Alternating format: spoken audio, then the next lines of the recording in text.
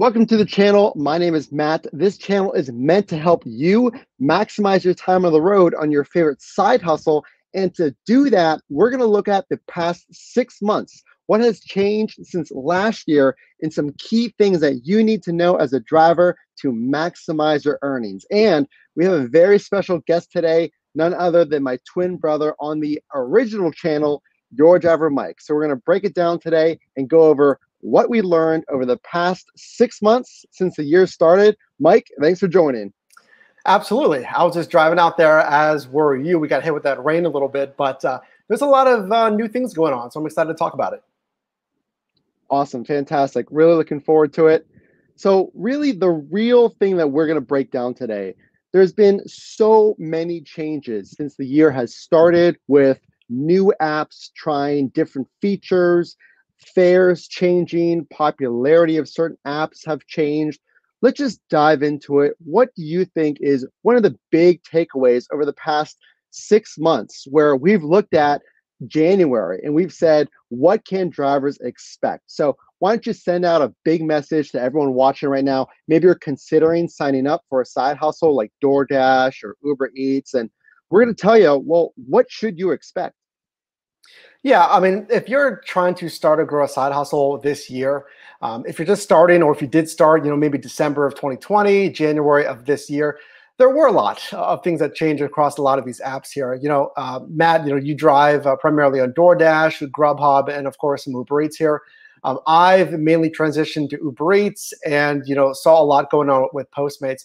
So I'll tell you, if you're watching this and you are new, or again you just started here, I would absolutely look at the apps that are best in your marketplace. Actually, just a couple of days ago, for instance, we had all orders on Postmates move over to Uber Eats. So you no longer even have Uber Eats as an option. We have DoorDash as still the #1 player in the food delivery space with over 50% market share. So that's always good to have. But then also, you've seen really good pay on Grubhub. And I mean, one more point is, I see your comments again over on my channel, your driver Mike, that Uber Eats is the best in my market, but then someone else says Grubhub is the best in my marketplace. And again, of course, someone else says DoorDash. You really have to do your own research. Right, absolutely. So again, what we're talking about is what you need to know, just us looking over the past year, 2021, and what has changed since the really challenging year of 2020. So I totally agree. I think if you're watching and you're thinking, well, I think that DoorDash is big in my marketplace, but maybe you're not signed up on Grubhub, or you're not yet signed up on Uber Eats, and you're hearing other drivers, maybe on this channel, on your channel, or in the private Discord, and they're saying, no, you have to try this different app. I think the whole plan, if I was watching and I'm a new driver or I've been signed up for a while, is get used to constant changes. I think that's the main takeaway for me starting this year, whether it's new features that maybe we don't agree with. I'm sure you're watching, there's some feature changes that you haven't agreed with. What do you think about some of these changes, and what do you think drivers should really pay attention to moving forward over the next 6 months? Is it going to be the same, or what do you think?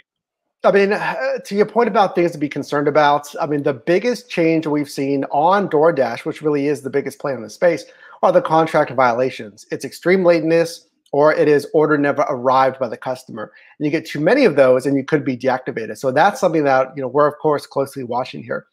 We have seen Uber Eats, it's more so early 2020, but they finally showed the customer tip as well in the projected payout. So that's a positive. I mean, if you're watching this here in 2021, I would look at Q3 and Q4 of this year. Again, subscribe to Matt's channel right now. Check out mine if you'd like as well. But I say Q3 and Q4 because these companies have specifically stated that they're anticipating a decline in order volume, because, I mean, things are opening up again. You mentioned 2020. It was a very hard year. We had a ton of lockdowns and closures of restaurants. We're not going to see that as much, and we're already seeing places reopen. Right, exactly. So good point, and brings me into my next point that I really want to focus on. So you can think, if you're watching this, how much money did I typically earn over the challenging year last year, or even the first 6 months? Now, I want to ask you, maybe you're watching, and think about, When's the best time in your marketplace to drive? Is it on the weekends or is it the dinner rush during the week? I mean, when's really that busy time? And Mike, as you said, as we approach summer here, are things going to slow down dramatically? And when is the best time to drive? Is it summertime? Are we going to see a huge decline in orders because it's summer, it's nice, people are going out more? Or are we going to see a huge spike in early morning orders for some reason? When's the best time to drive? Morning, dinner rush, summertime? What does that typically look like? Yeah, I mean, you and I have driven most every single, I mean, shift you can think of, those three rush periods, the breakfast, the lunch rush, and the dinner rush. I, well, I favor the dinner rush firstly, because I mean, if I'm going to order food as a customer, that's generally when I would think is most popular, followed by the lunch rush. Maybe I'm at work, and I don't want to go out or I don't have a lot of time. And then thirdly, I would say the breakfast rush. That's just my experience here. Let us know in the comments if you think anything different here. But I mean, to answer that other point about 2021 projections and the weather you mentioned specifically here, it's really hard to tell because, okay, if the weather's nice, maybe I'm going out, I'm doing things, and the last thing I want to do is, cook food. We'll just order something whenever we get home. Or the other side of the coin is, hey, we're out, the restaurants are open. Let's get a nice dinner because it's been so long. So, I mean, again, that's why we're really going to have to closely watch Q3 and Q4. But I do think we're going to see a decline in order volume. I would estimate, just a quick educated guess, maybe a 15% drop in order volume. It's hard to measure. So, again, we have to closely watch that. Yeah, I totally agree. I mean, we talk on my channel and also your channel, Your Driver Mike. The weather really does have a play in how many deliveries you get. I've seen it myself. So maybe you're watching, you're thinking, well, we had a really beautiful Memorial Day this past week, and I've saw very few orders. It really does fluctuate, and especially when it's raining, you get more orders. So I think we all understand that.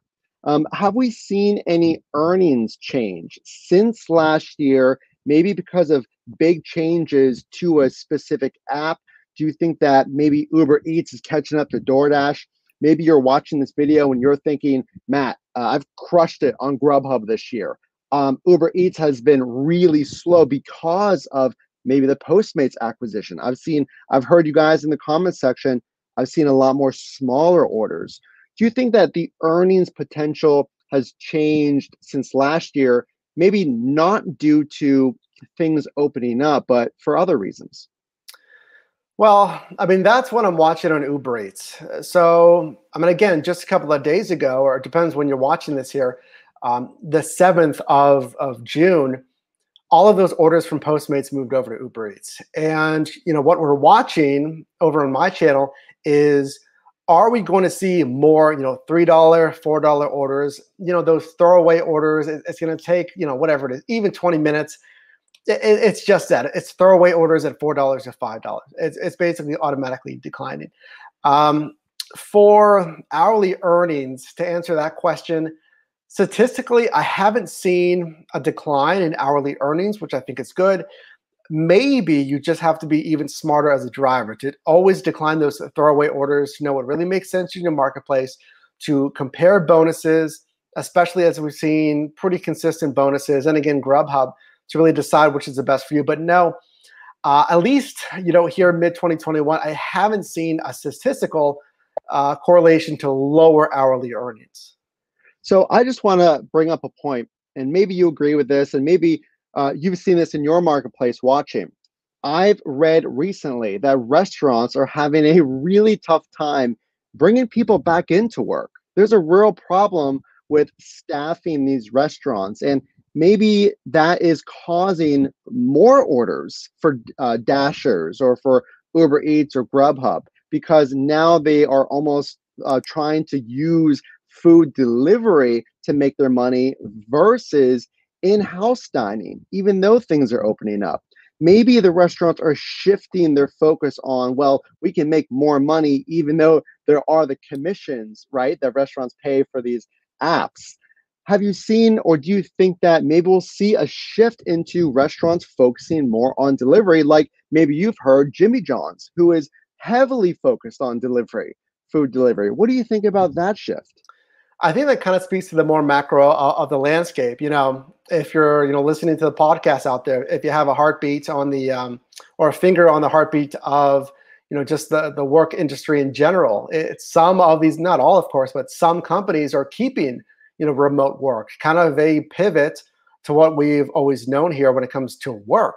So if we relate this to the food delivery space, yeah, I mean, you mentioned Jimmy John's here. I'm sure there will be a a proportion rather, of restaurants that do the same in the food delivery space. Now, I don't think we're going to see too much of a pivot that, hey, this 20% chunk of the industry is moving to delivery only, or more delivery.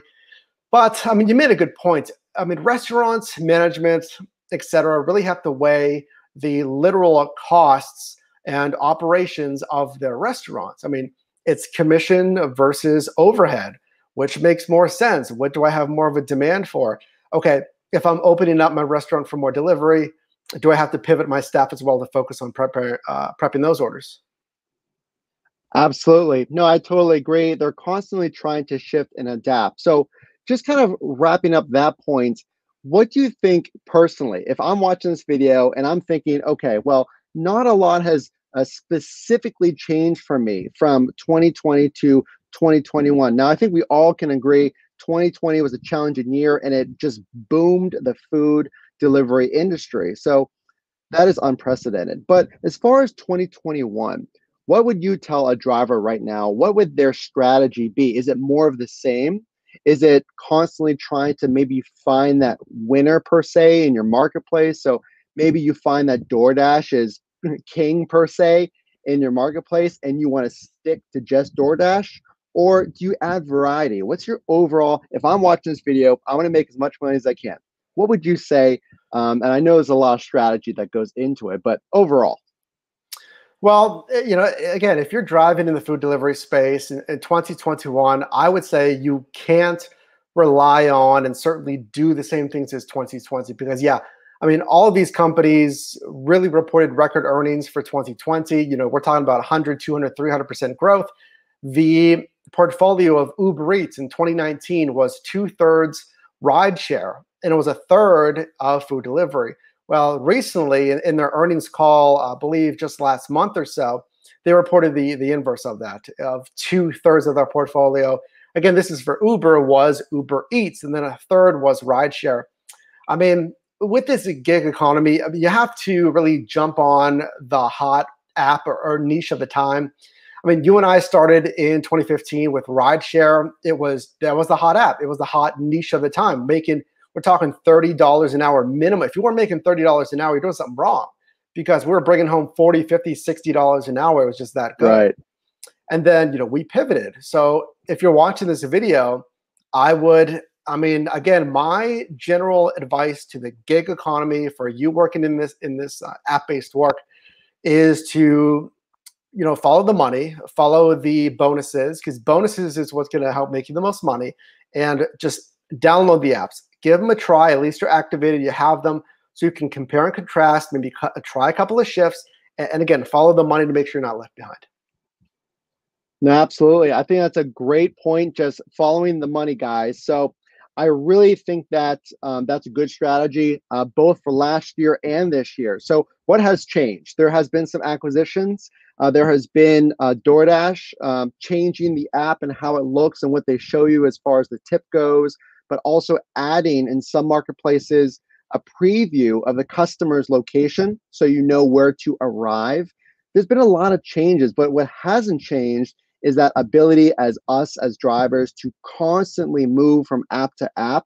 So as long as that we're approved, and we can move to the one that's best for us. Would you agree? I think that's a pretty solid stay the course on the variety, but know that in 2021, DoorDash has to hang on to that leadership role. Uber Eats is going to be chasing them. So maybe we see, and also Grubhub, maybe we see more incentives, more bonuses for new drivers because they want that marketplace. Who knows? But it's an overall good strategy.